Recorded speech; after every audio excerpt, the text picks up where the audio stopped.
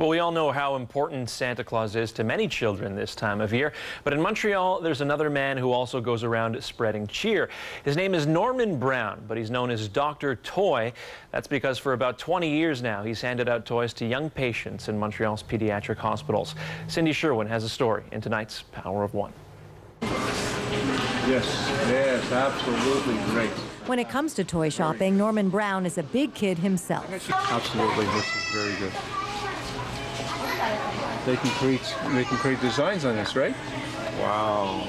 He and daughter Melissa are choosing toys to hand out to children at the Shriners Hospital. Many of the items are donated.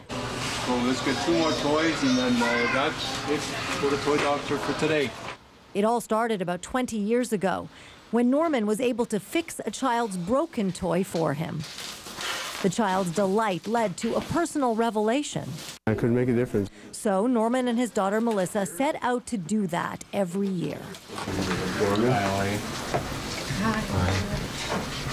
Sound asleep. Thank you. The basket there for her. A simple and kind gesture that resonates. Look what happens when you turn this on. Music. That's cute. With both the patients and their families. It's a big smile in the day for her.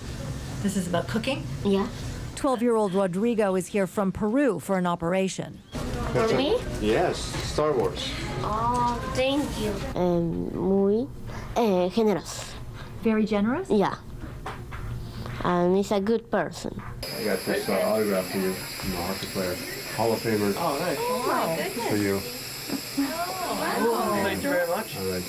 Sweet.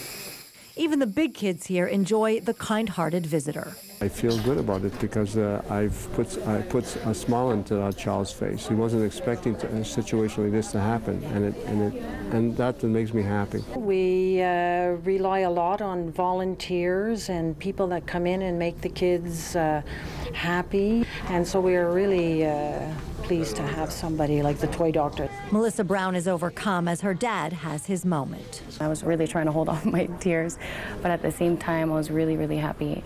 It really touched my heart. He hopes she'll take over one day, but not yet.